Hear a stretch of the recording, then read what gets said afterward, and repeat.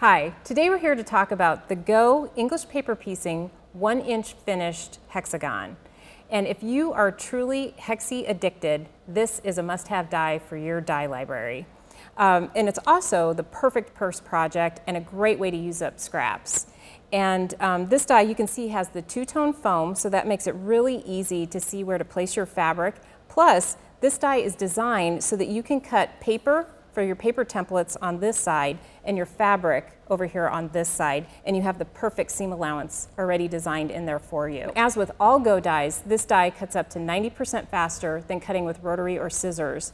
Very accurate. If you've ever cut hexagons with your rotary cutter, we all know how difficult that is and time consuming. This makes it so easy, and it's really safe to use. This die is compatible with the Go cutter as well as the Go Baby, and if you have your Studio die adapter, you can also cut this on your Studio cutter. Let's see how this works. I know there are a lot of you out there that want to make that grandmother's flower garden quilt, so now you can. There's nothing holding you back now.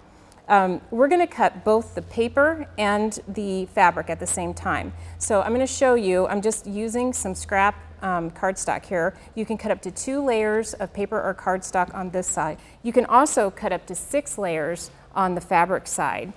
You can fan fold your fabric, again, a great way to use up stash fabric.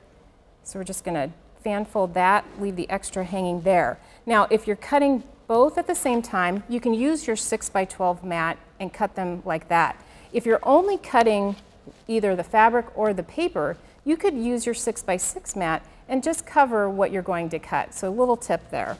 Let's use the 6x12 mat since we're cutting both. And we just roll it through.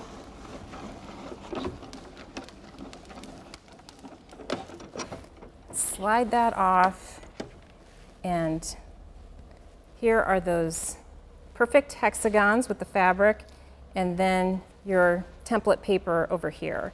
So very quick and easy. I want to point out over here is it's called Urban Flower Garden. It's a quilt that's in progress by Madeline here at AccuQuilt. So she's working on that. It looks great. You can get that pattern. It's inside of your package. You can also download this pattern at AccuQuilt.com. Follow us on Facebook, Twitter, Instagram, and Pinterest. And remember, better cuts make better quilts.